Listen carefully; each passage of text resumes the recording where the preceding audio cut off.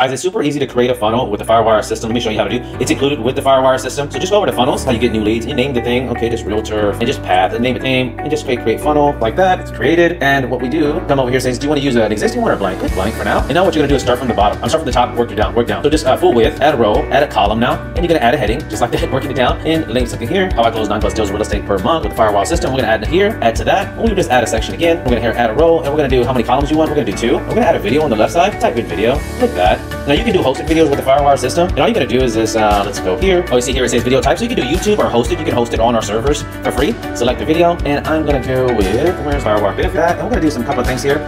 We have a cool little feature here so we can generate leads from that video if the picture showing the property. And we're gonna say show a pop-up form at 20 seconds. Let's say here, let's just say website box, make this pop-up email only, and we're gonna get their email at 20. And we are gonna say autoplay. We're gonna put a little shadow on it. As for update SEO, you can just put some growth. And then right here, we're gonna put take that out, put a sub headline, save that. And now what we're gonna do is we need to add a form here. So just a little plus sign right there. One more time, full width, add that. We'll go 1 column, and we're gonna do one more time, and we're gonna just type in form. And we have a bunch of forms already built out. Select the form that says like they pop up email only. We can do just a quick little example. Now this is really basic, so let's try to make it a little bit nicer. We can throw little things a little bit more advanced, but easy to do. So just select that, and we're gonna select that, and we're gonna go scroll up, and you're gonna see that says text shadow. Put a strong shadow on that, makes it look like a little bit more in depth. And we're gonna do a mid shadow on the sub, makes it a little bit more professional, but still simple, still clean, and of course it all works. Then we just go over to preview like that, and there it goes right there. And now this one has the form here. Make it a little bit nicer. You can play with it a little bit better. And then remember this form right here is gonna pop up before a form at 20 seconds, which is pretty cool. So that's one way of creating the funnel that's included in the Firewire system, and it's way more powerful than ClickFunnels, and it's included. You don't have to pay. See, it goes to 20 seconds, and it popped up that, and it won't let me. It won't continue the video. So it's a cool little feature. If you're showing a property, you want to grab the leads. If they grab the leads email, so you can start a workflow, an automation